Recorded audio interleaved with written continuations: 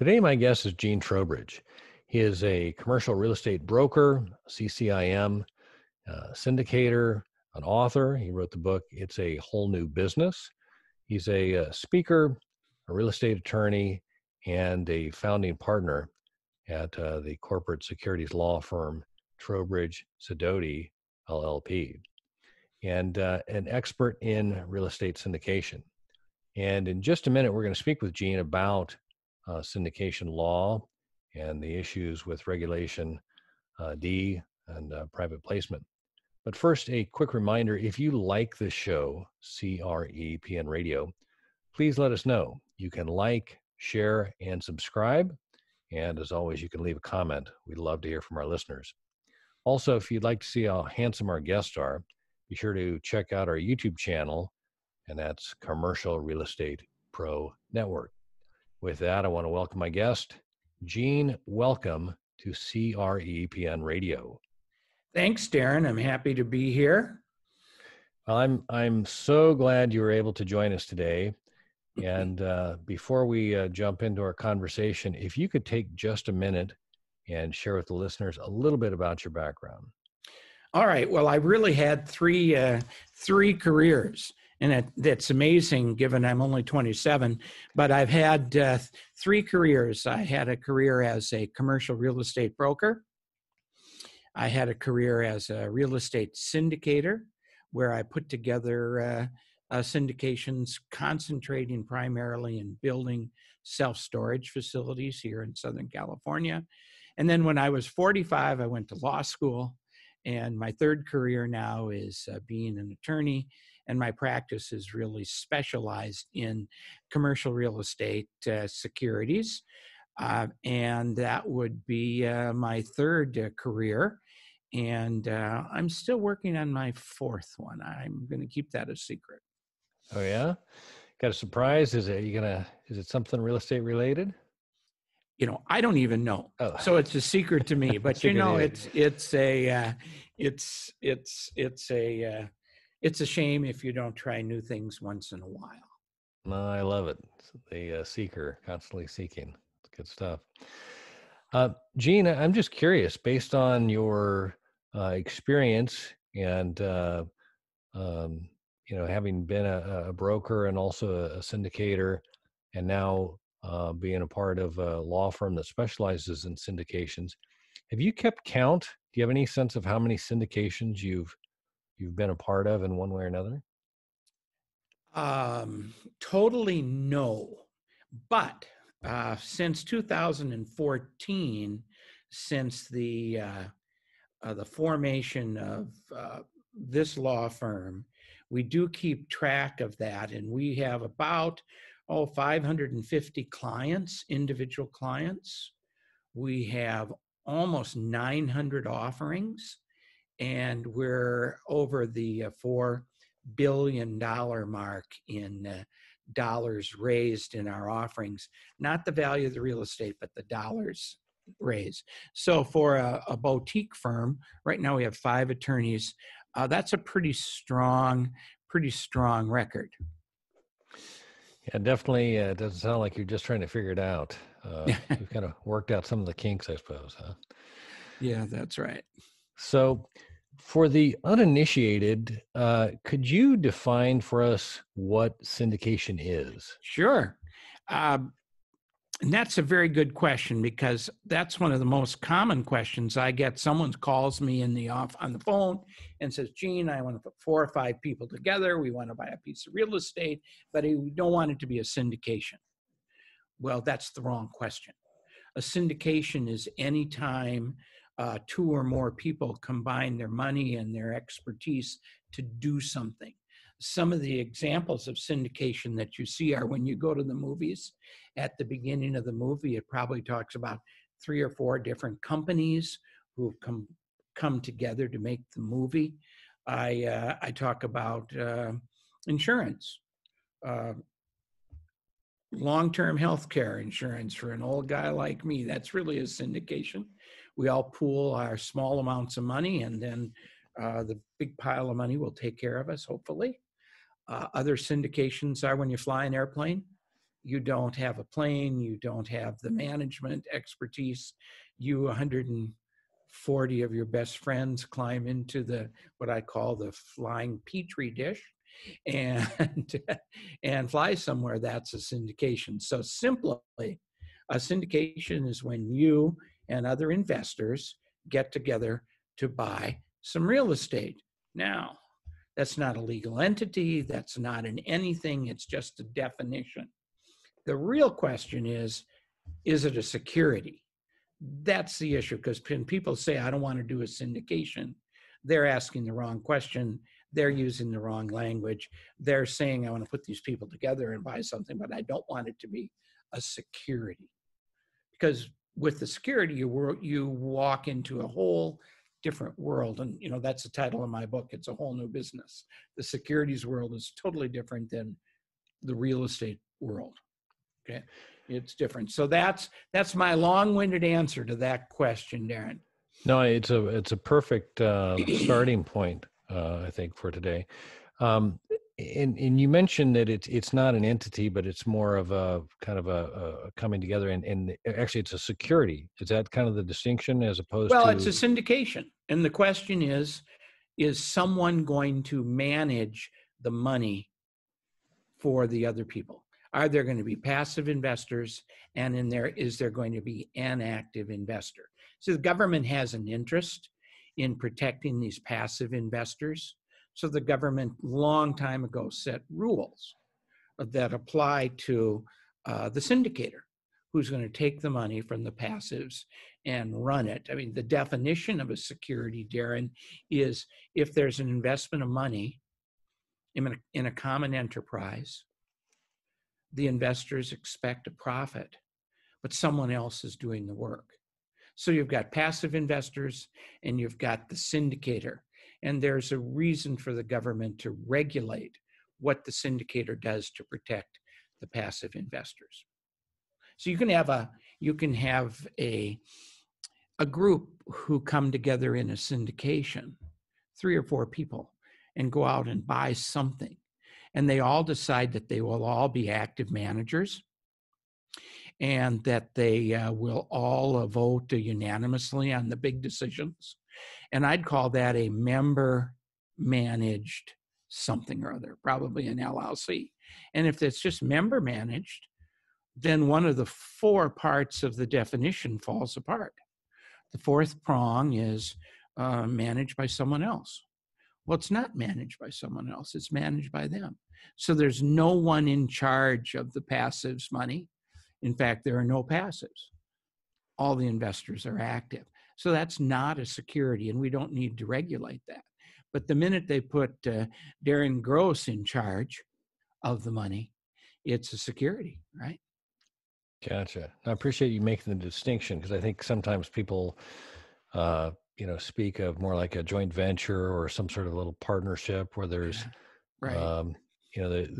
Everybody's active, like you said, and just that distinction there seems pretty straightforward. Well, that's the one of the hot topics today, and I've heard some. I troll a lot of podcasts and I listen to a lot of other people's podcasts, and I always hear this. Well, gee, you can do a joint venture and you don't need to make it a syndication. Well, once again, that's the wrong use of the word. A joint venture would be 2 people or 3 people or a number of people getting together to do something. Well, that in itself is a syndication. But a joint venture isn't a legal entity. It's just an explanation of how people are coming together. You drive downtown and you see a big hole in the ground downtown, and you see a fence all around it, and you see First National Bank is providing the construction financing. Some big company is funding the permanent financing, and ABC Contracting Company is doing the building. The contracting company has the bulldozers, the permanent financing has the permanent financing, and First National Bank has the construction lending expertise. And they call it a joint venture. Well, that's not how it's owned. It's probably owned in a general partnership. There's no entity. There's nothing in a joint venture that takes title. That's just a description of how the people who take title are coming together to do the work. And if it's a true joint venture, everyone is making, all the decisions are made unanimously. Okay, you could say it's a joint venture, but if it's actually an LLC with 10 people and a managing member, it's a security. So, I mean, it becomes, I think, at some point, just physically impossible for like you said, everybody coming to the same decision and stuff as a matter of just efficiency and moving forward. Uh, just as a matter, if you have more than X number of people, I would think that syndication would be the natural way, just based on just efficiency. Is that not Well, that's right. accurate? The last podcast I heard, the first question that was presented to the attorney like me who was speaking is, how many people does it take before you have a syndication? Well, wrong question. The answer is 2. That wasn't the answer that was given, but that's the answer. It's 2. And then the question is, well, how many people would it take before it becomes a security? And you hit it right in the head. I don't know how will you make a decision? How many people is too many to have unanimous votes on decisions? And the minute one person takes control, let's say we put together an LLC and the members can vote on all the day-to-day stuff and it's all unanimous voting, but Gene Trowbridge can make a decision when you sell the property, or Gene Trowbridge can make a decision when you refinance the property. You've got yourself a security. Got it. Now the decision making and like you said, the somebody else's trusting, or I'm placing my money with you and I'm trusting and I have an expectation of some sort of economic gain. Well, yes, in the world, in the law in securities, without getting too deep, is that if Gene Trowbridge is a sponsor, Gene Trowbridge has to give all the investors all the material information they need to make an informed decision before they vote. And that's a securities law issue, full disclosure. And so that's to protect the investors, right? Then there are other rules in the securities, which maybe we go into or maybe not. How much money can be raised? How many investors can there be? And all those are ways that the federal government is regulating risk. If we say that there can only be so many people in a deal, well, that's their attempt to regulate risk. Right? If we say there can be as many people in the deal as you want, they're probably going to come back and say, well, that's going to be people who are smart and who are rich, who can make their own decision, and maybe we don't need to protect them. Okay. Yeah, right. So just for clarity here, so you stated that the syndication is not an entity itself. Is that correct? No, because a syndication could be today, almost everything is a limited liability company. Mm-hmm. It could be a limited partnership. It could be a corporation. Google, everything on the New York Stock Exchange is a syndication. Tesla is a syndication. Tesla with their $1,000 a share stock, can you believe it, is a syndication. The legal entity isn't the issue. The issue is the investor investing money expecting to make a profit and someone else is running it. Got it. And again, just is the syndication is the what it represents, is it more of like a definition of how the entity is operating, or it's really a definition that 2 or more people are combining their management expertise and their money. Okay. That's what it is. And then the question is, what entity, if there's going to be an entity, and you could have a syndication with 2 individuals taking title individually, tenant in common. Okay. You're going to buy 50% with your money, and I'm going to buy 50% with my money. We're tenants in common as individuals. We own the property. That's the ownership entity, tenant in common. That's a syndication. And more than likely, that's not a security with just 2 of us. But if 5 of us do it, somewhere along the line, someone's going to start making decisions. And right. That's going to raise it to a security. Right. I know there's different versions of syndications. And I believe, is this all under the Regulation D? Is that where the syndication Oh, law? Regulation D, that's an important, I'm glad you brought that up. When they wrote the syndication rules, and the syndication rules we work under now really come from 1933 and 1934 and have changed.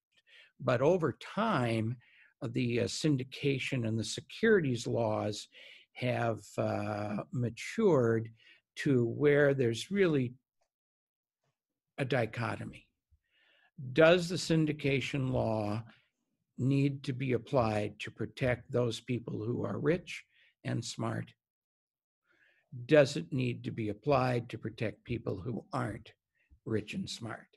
And the answer keeps coming down to we don't need laws to protect the rich and smart people for the most part, but we do need laws to protect those who aren't rich and smart. And in 1981, Regulation D, that had been around for a long time, was really modified and codified to say that in a private placement, you can have as many rich and smart people as you want. And then they applied the accredited investor definition to rich and smart. But you can only have 35 non-rich and smart people, call them sophisticated. And that's to limit the risk. How many people can lose their money in this deal? How many people who aren't rich and smart? 35. And you can't advertise. So 1981, that was the big rule. And I said this dichotomy keeps going. The Jobs Act that came out in 2012, 2013 really said, okay, there's a lot of rich and smart people who will never know about Gene Trowbridge's offerings because Gene doesn't know them. Right? Why not?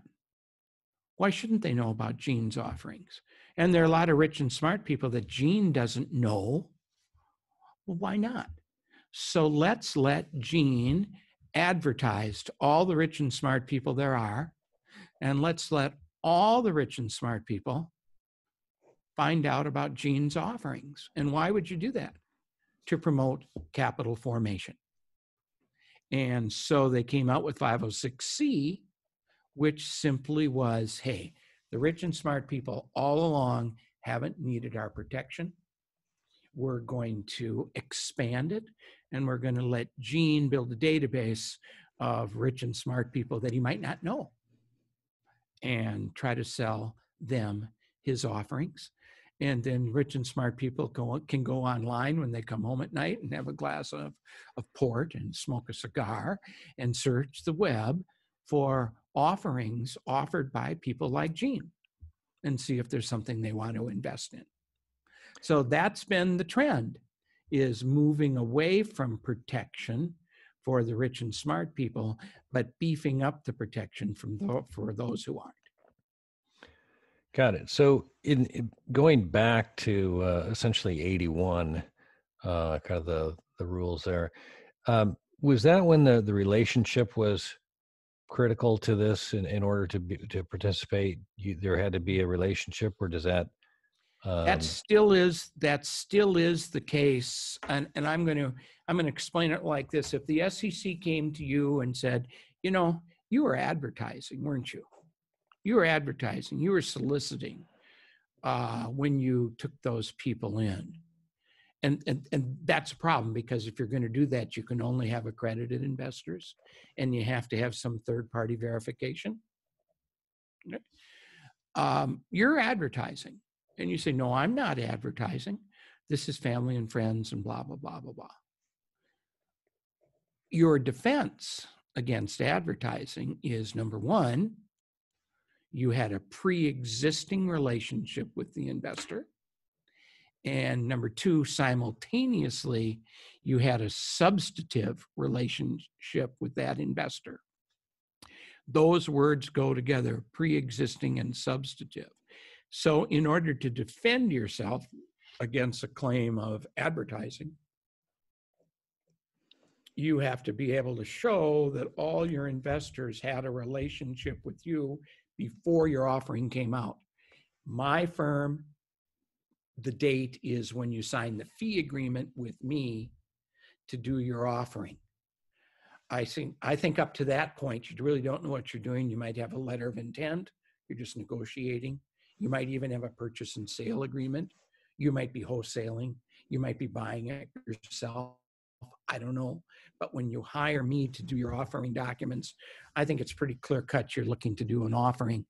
And at that time, if you would, your database kind of freezes. Everyone who's in your database up to that time would be pre-existing.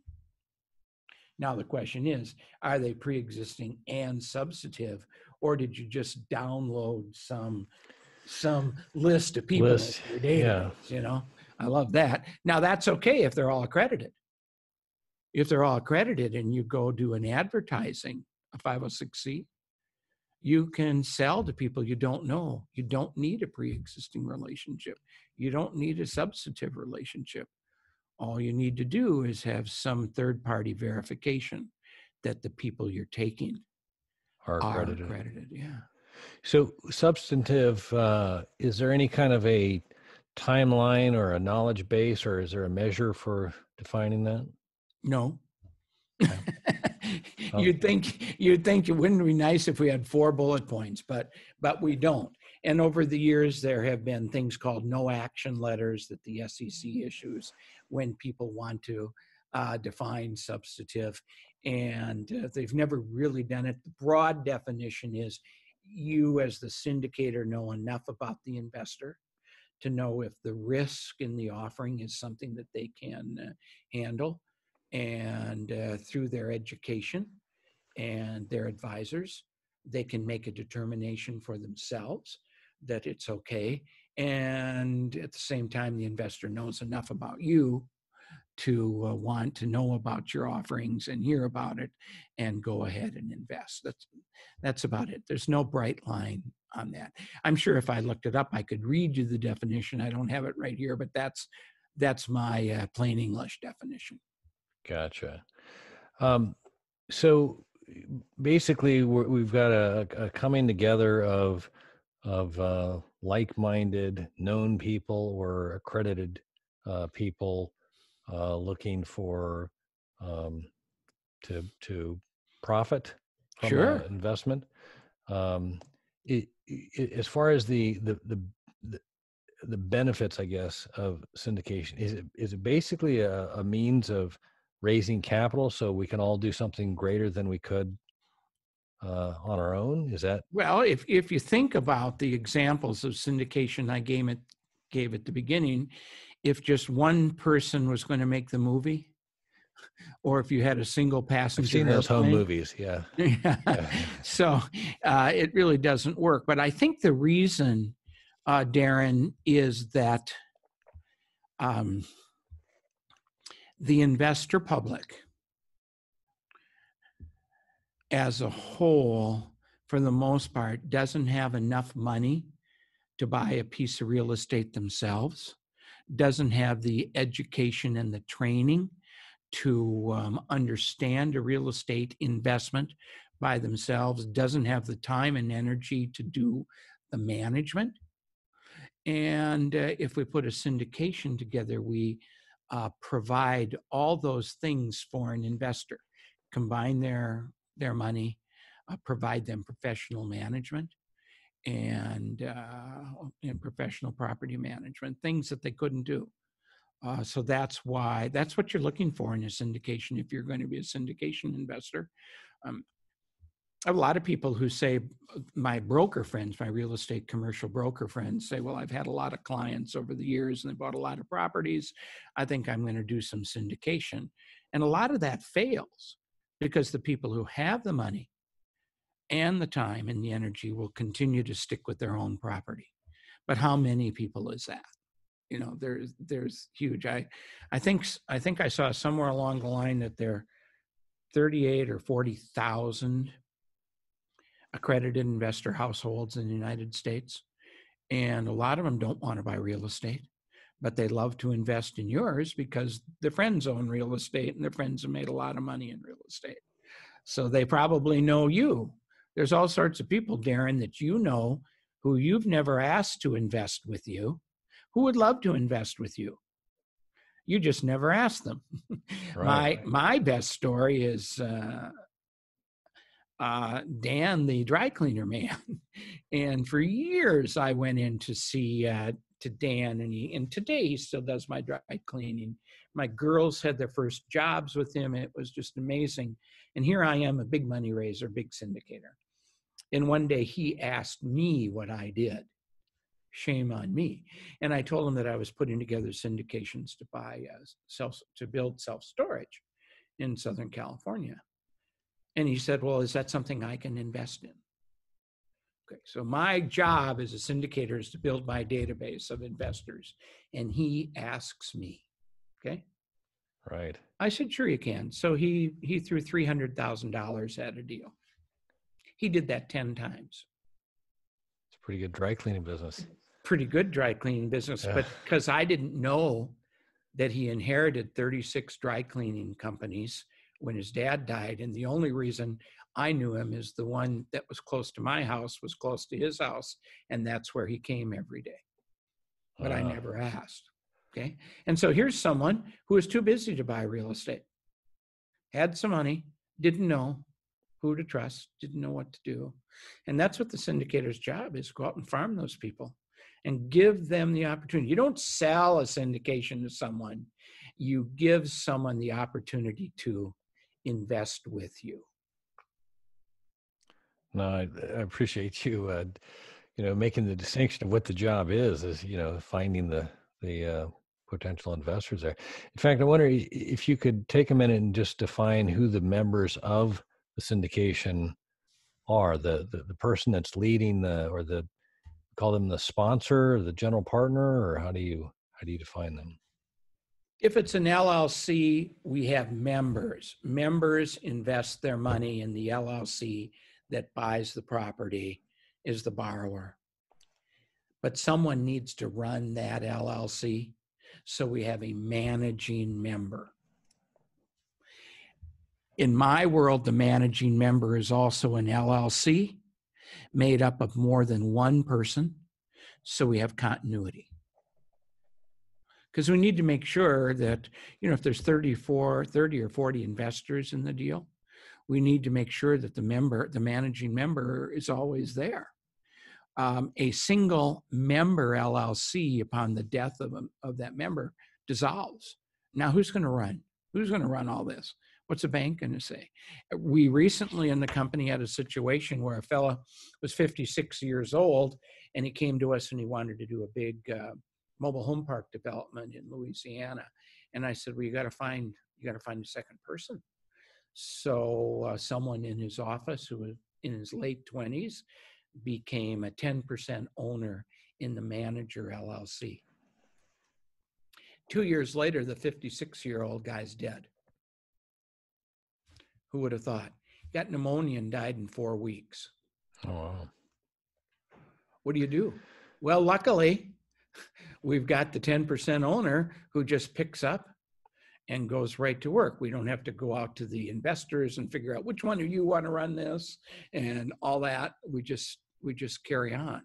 So the lender is interested in continuity. Your investors are interested in continuity. No, that continuity is definitely what keeps it going, right? Well, really, I think that that an investor should ask these 4 questions of a syndicator, and then the syndicator should have an answer. So these questions go out to everyone. The first question is, Darren, if I invest with you, what happens if something happens to you? Man, Darren, if you can't answer that question, you're not going to get my money. Period. Okay? So there's the continuity. So we can solve that. The second question an investor should ask is, Darren, have you done this before? And I will tell you, Darren, that every single one of us has had to say no to that question the first time. So you got to go out and get your first deal done. And hopefully you've had some real estate experience that is maybe different than syndication. No, I haven't done a syndication, but I've owned 5 properties myself, and I'm a CCIM, and I've got an MBA in construction management, or whatever it is. You know, you have to overcome that question, or they're not going to give you their money. The third question an investor should ask is, if this deal is so good, Darren, are you going to invest any money in it? The old skin in the game question, Darren. Okay. And yeah, that's where all the money's made, is from the investors. So you should have some money. A lot of the deals we're doing today, the minimum investment is $50,000 or $100,000. And I don't suggest that the sponsor, the syndicator, invest 50 or 100 in every deal, because pretty soon you run out of money. I think that you should invest something. And it's kind of a marketing issue, is how much is enough. If it's 100,000 minimum and you can put in 40, does that satisfy the investors? I don't know. You have to ask the investors. So that's the third question. And then the fourth question comes from the investor. And the investor says, well, Darren, what happens if something happens to me? Is this liquid? What's the plan? How do I get my money out of it? And that answer is, well, we have a well-developed, drafted operating agreement that gives you the rules, and I'd be glad to have you look at it. And we take care of all the different ways that can happen, and I think you'll be satisfied. I appreciate you sharing those. I was going to ask you if we didn't cover it before the end, there are just kind of some questions that should be asked when somebody's considering getting into syndication, and those all definitely seem like some primary points of concern, and answers should be available or known. Darren, I ask my clients those questions. If a first-time client calls me, says they want to do a deal, they want to do a syndication, I'm going to ask them those questions. If I were an investor and I had these 4 questions, how would you answer them? But the best thing I do is when the passive investor who's invested in, and literally that happens, 25, 30 other deals that other people have run, making a lot of money. They come to me and say, Gene, I want to be a syndicator. My best question is, why? Why would you want to do that? Being a passive investor is working for you. Why would you want to take on the issue of being a syndicator? And we have to have a heart-to-heart talk there. And somewhere we'll probably talk about risk, right? And we need to talk about that, because this is not a risk-free, nothing down job. Right. This is a tough job. Okay. I want to ask you a little bit about on the general partner side and raising money, because I think one of the things I saw on one of your online, there was a video I think I saw you put together a while back, and it was speaking about this notion of the general partner and raising money and who can be on the general partnership and that. Can you speak a little bit to that as far as? Sure. Let's use the analogy to start with of for sale by owner. Okay. From the real estate world. The real estate world has licensing of people. You can sell your own property without a real estate license, but you can't sell mine unless you have a real estate license. Bring that analogy right over to the securities world, where there's a licensing format. You can sell your own security, but you can't sell mine. I can sell the securities I issue, but I can't sell yours. And it's called the issuer exemption. It's not the for sale by owner exemption. In the securities world, if you're the issuer, you can sell the securities. So where do the issuers sit? They sit inside the managing member LLC. Members of the managing member LLC are issuers, and they can sell the securities you're offering. Anyone outside of that group would need a securities license to sell those securities. And one of the things we see in the world today is syndicators and people are on the podium talking to big groups of people, violate that rule all the time by saying, well, anyone in the audience who wants to put together a group of investors and come in and invest in my deal, and I'll pay you a commission, that's just totally illegal. Because the SEC would say, well, if you're selling someone else's security, you better have a securities license. You don't. You're an unregistered securities broker, and there's huge penalties for that. So you don't want to do that. One last thing about this, Darren, is inside the managing member group, even though you're issuers and even though you can sell the securities, you cannot get paid a commission. In order to collect a commission, you have to have a securities license. You don't have to have a securities license to be an issuer and sell your own stock, your own shares, your own interests, but you can't have anyone in there paid a commission. There are a lot of ways we can compensate them. We can share all sorts of fees and everything, but it can't be tied to, well, you raised $500,000, therefore you get X. Can't do that. Gotcha. That's news to a lot of people who are going to be listening to this. No, I swear that, I hear kind of what you hinted at, some of the notions of, yeah, raise some money for me. You should do it, kind of thing. And when you get into the details, though, I don't know, and I haven't pressed on it, but I know I've been asked a number of times, yeah, you should raise some money for us. Mm-hmm. And sometimes it seems kind of fast and loose. I'll tell you how you can do it. Put together your own offering of investors. Bring them together in your own LLC. Have your own operating agreement. It's your own securities offering.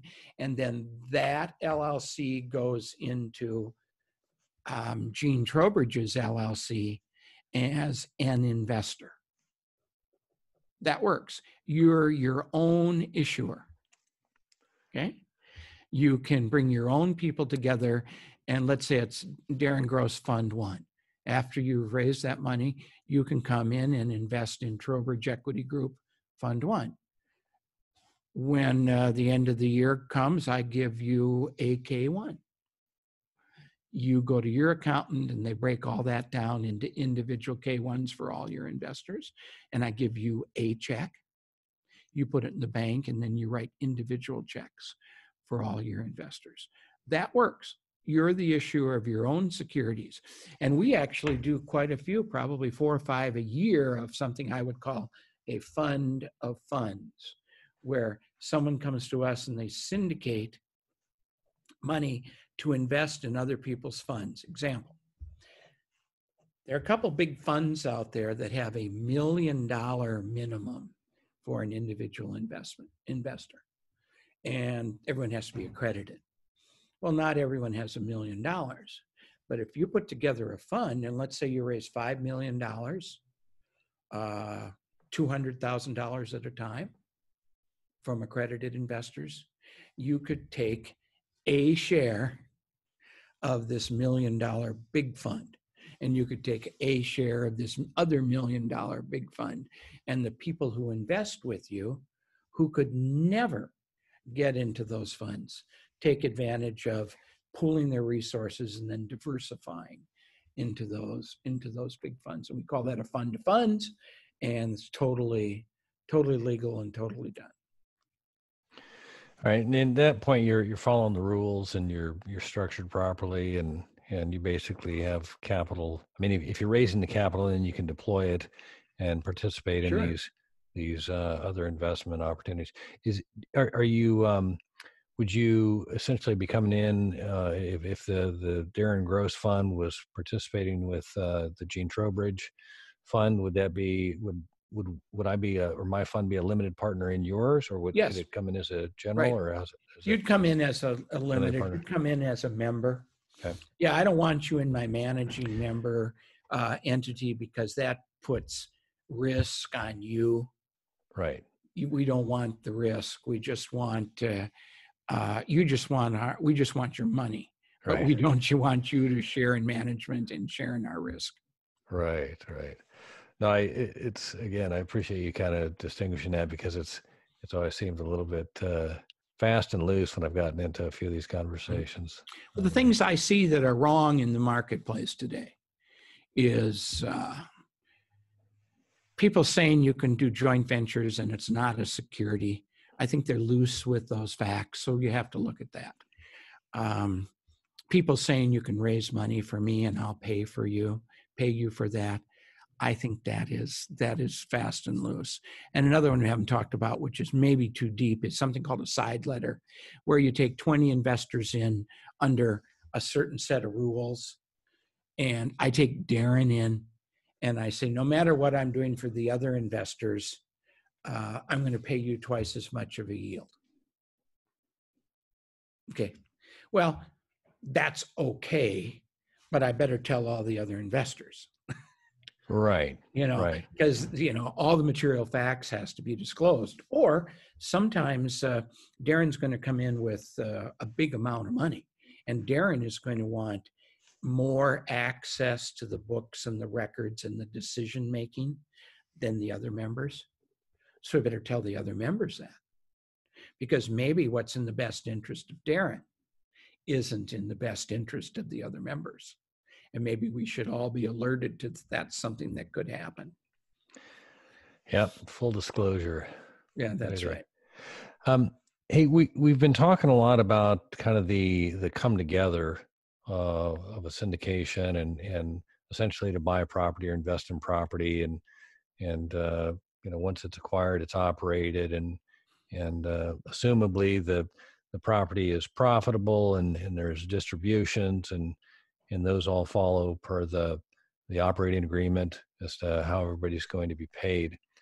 Can you talk a little bit about the liquidation and how a syndication treats it, and if there's any kind of an opportunity to take advantage of like a 1031 exchange, or Sure.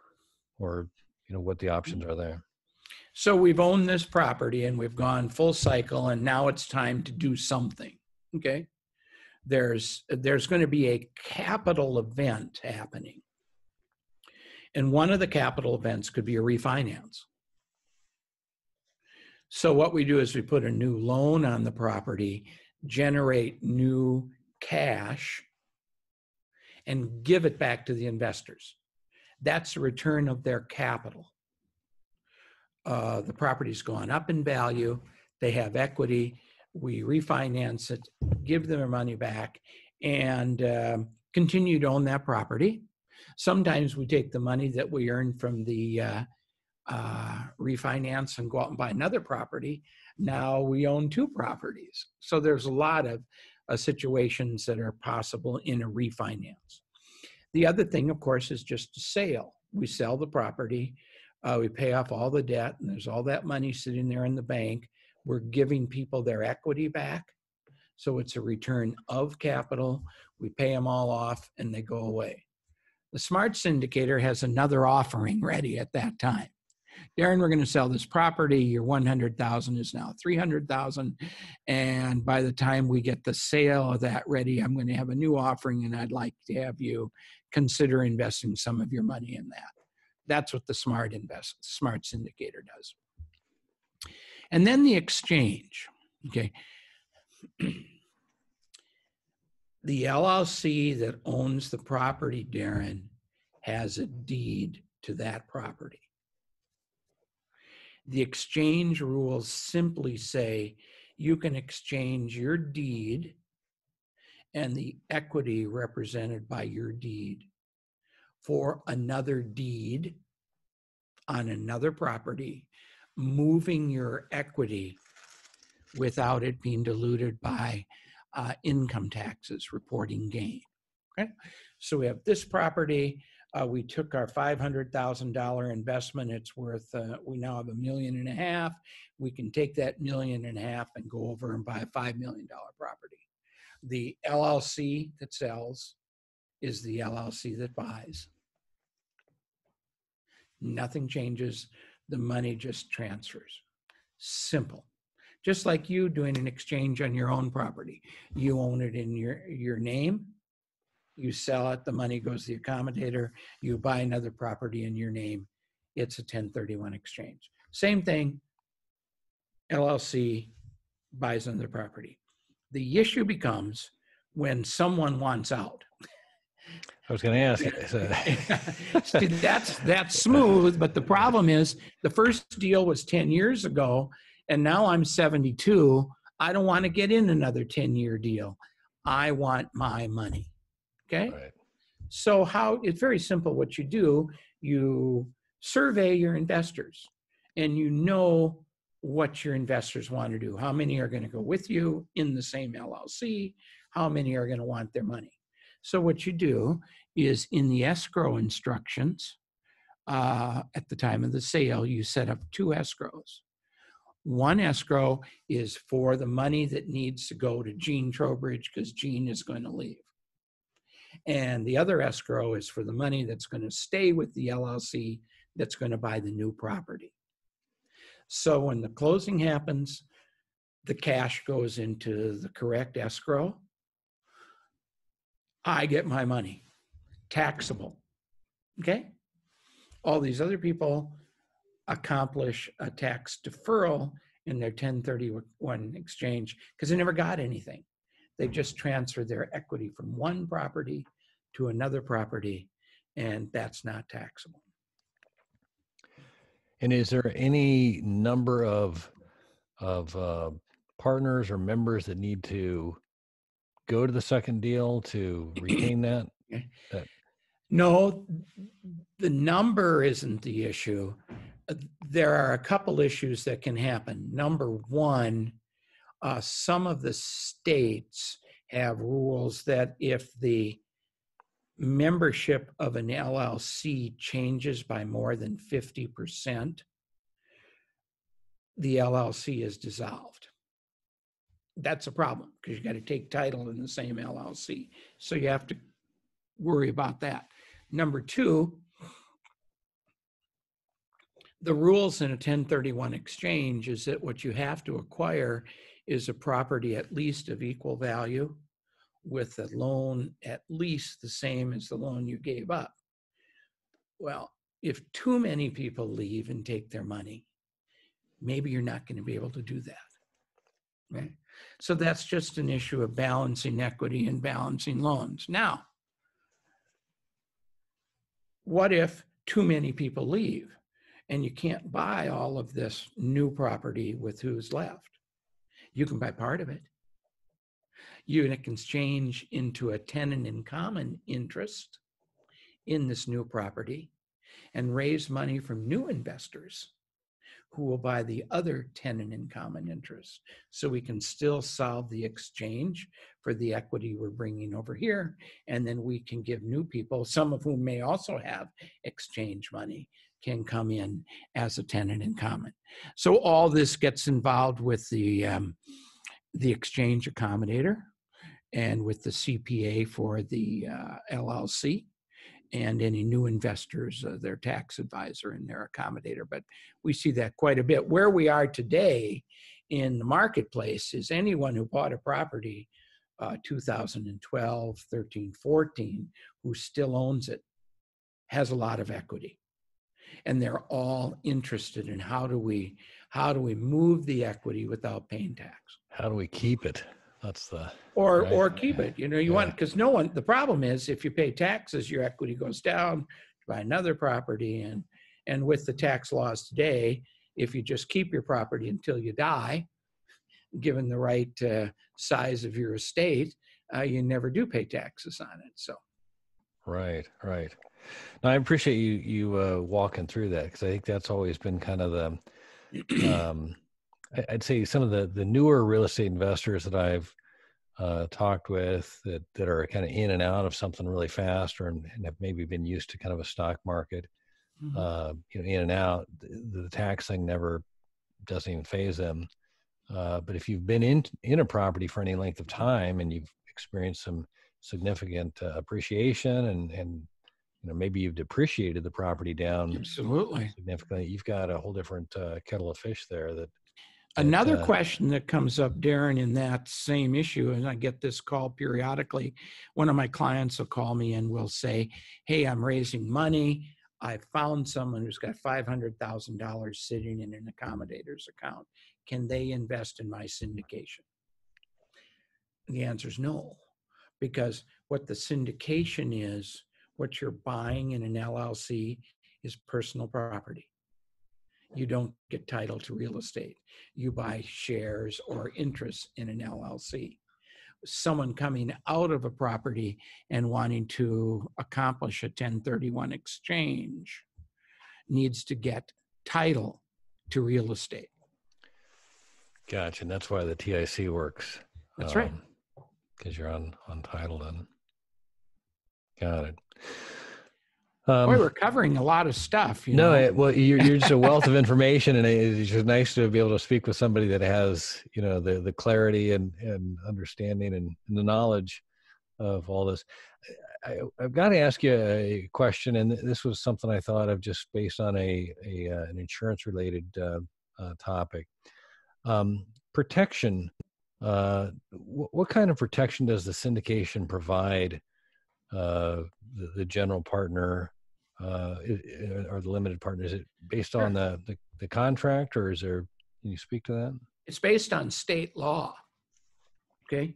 If you form, and you use the words limited partner and general partner, which means you're using a limited partnership. Okay. If you form a limited partnership, the limited partners have absolute protection. Their only liability is what they have invested or any promises they make to invest more money. I've invested $100,000. That's it. That's all I'm liable for. Or I've invested 100 now and I've signed a note to invest 100 2 years from now when we do construction. Well, I'm liable for that note. Okay. But that's all I'm liable for. The general partner is liable for everything, has unlimited liability. That's why 99% of everything is done in an LLC. Because in an LLC, the members have the same limited liability they have in a limited partnership, but they can also vote, which they cannot do as a limited partner. They can't have any share in the management, or they're deemed to be general partners, and then they lose their limited liability. So the members in a limited liability company have total protection based on the state law. And the manager has total protection. Way back in the 80s, when limited liability companies weren't in existence, the state of Wyoming was having some trouble because their drilling and oil and gas and all that industry, we had quite a meltdown in the economy in 1981, and their industry died. And what the problem was is the wildcatters, the guys who had gone out to raise the money and do all this as general partners, finally learned what unlimited liability meant, and they just got crucified. And the investors, who were limited partners who couldn't vote, couldn't really do anything to help save their money. So Wyoming actually was the first state to develop a limited liability company, which solved two things. It gave the wildcatters a new name, managing member, and gave them limited liability. And it gave the investor a new name, members, and gave them, while keeping the right to limited liability, gave them the right to vote. So it solved two of the problems. The manager was willing to go out and take the risk because now they were shielded with limited liability, and the investors were ready to come back in the marketplace because if anything went wrong, they could vote, and they thought at least that they could correct things.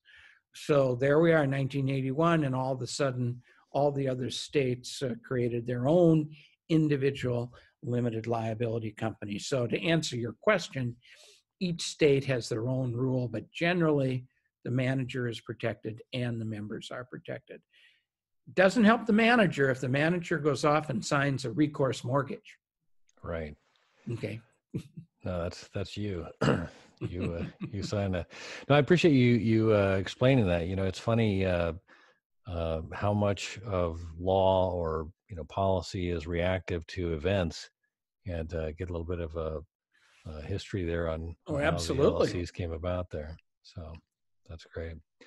Hey, Gene, before we started recording, I mentioned to you that by day I'm an insurance broker. And as such, in insurance, we try and manage risk with our clients.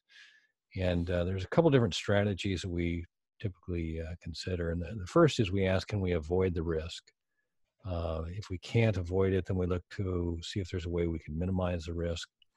And then if there's not a way to avoid or minimize, we look to see if there's a way to transfer the risk. And that's essentially what an insurance policy is.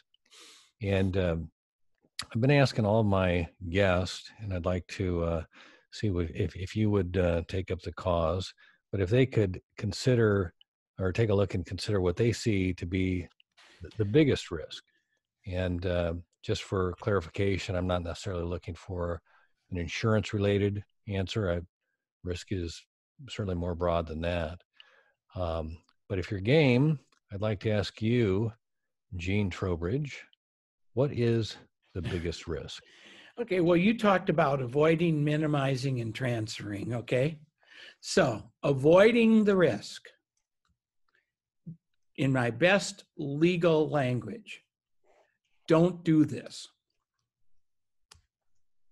That's how you avoid the risk of being a syndicator. Just don't do it.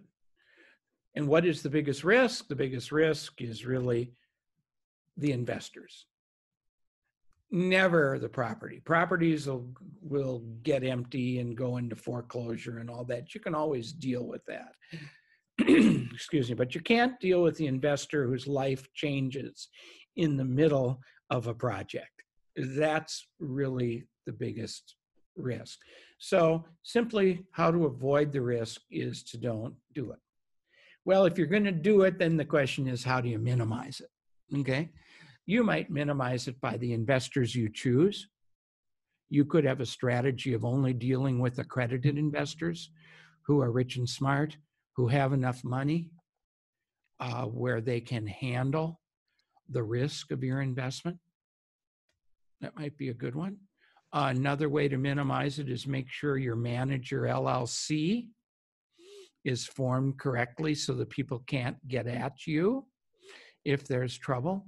And maybe this is kind of an asset protection answer. Maybe you want to be an LLC yourself, and then that LLC becomes the member of your manager LLC. So they really have to go through multiple loops. Every once in a while, I think asset protection gets a little carried away. You can have too many of these LLCs and tax returns and all that stuff. But that's not uncommon for the manager to be an LLC and have the members of the manager be LLCs. The one thing you don't want to be is an individual manager. You got 30 investors up there, and Gene Trowbridge is the individual manager. There's no protection for Gene Trowbridge from those 30 investors. I'm in the LLC with all the other investors, are kind of protected from the outside world, but any investor can go after me for everything I have. So we want the manager to have the layer of protection, the LLC. When I did it, it was a sub-S corporation, same protection, but different issues that I was trying to deal with, insurance and employees and all that stuff. But today, almost everyone is an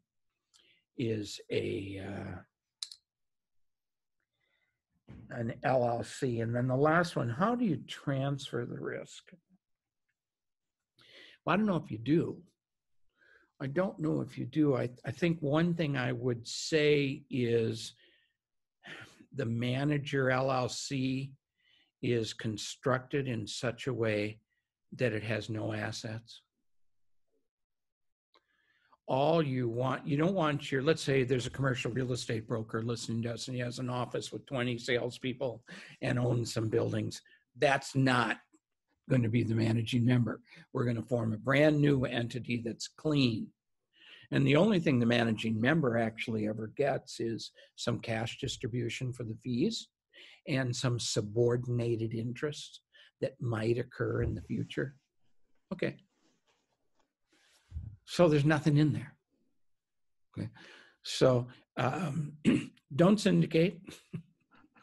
Minimize your risk by having limited liability protection around you, at least 1 or 2 layers, and then make sure that nothing in your syndication world really at any time has any value. Now, I do get asked this question: should we buy directors insurance? I was going to ask you if that, does that ever come up? I thought you should ask me that. Yeah. Our clients ask us that, and we've researched a lot of it, and it's very expensive. Simple answer, very expensive, and doesn't cover the crap that you do, the fraud that you do, the stealing money that you do, all the stuff that managers get in trouble for. It doesn't cover that anyhow, so don't waste your money. Yeah, the exclusions. Lloyd's of London. Yeah, that's where we've had some people who have big funds, and they'll buy it, and very, very expensive. And I don't know really what it protects. Yeah, no, I talked to a couple of underwriters about this, and I think that I think where the exposure I would think that exists or where it may be more applicable would be in a very large fund with large money and the potential for a suit to come from one of your investors for a quote mismanagement or something like that. But just like you said, if you're taking the money or if you're stealing, crime is not a covered peril there. But the kind of the defense of any kind of a mismanagement kind of thing is more of I think the nature of the coverage. I'll tell you another thing that I just thought of. The operating agreement of the company can also be a protection for the manager. In our operating agreement, we have a pretty well worked out dispute resolution provision, which is designed, I'm not going to go into all the details, it's designed to keep you out of court. It takes you through mediation, it takes you through arbitration, and then it has some pretty strict rules like, number 1, no attorney's fee provision for the person who's bringing the lawsuit. That usually stops a lot of stuff. And number 2, the only remedy is your original investment. No damages. Now, I don't know if all that's legal, but that's what we put in there. It's never been challenged. And the deals that we've had where there have been disputes have always been resolved before we go to court. Right. Well, it's certainly a better starting point than nothing written and no guidelines, and you get to test it all in court and pay all the attorney fees and the time. Well, Gene, this has been exactly everything I'd hoped it would be and more. And before we wrap up, where can the listeners go if they would like to connect or learn more? All right. Well, our website is crowdfundinglawyers.net. And it's a great website. We have all sorts of things on it. We have a YouTube channel. We have all sorts of stuff. You can reach me at gene@crowdfundinglawyers.net. That's probably the best way to work with me. I typically use my email as like a telephone. If you send me an email and it's an important question, I'll just call you. So if you're going to send me an email and you want me to call you, be sure you put your phone number in there.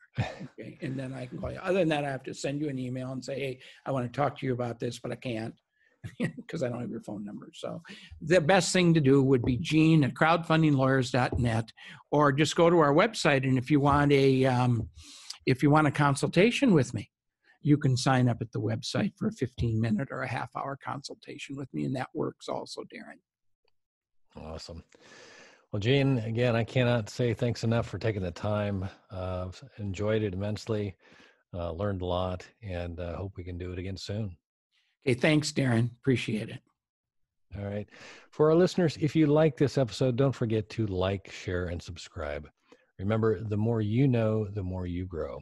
That's all we've got this week. Until next time, thanks for listening to Commercial Real Estate Pro Network's CREPN Radio.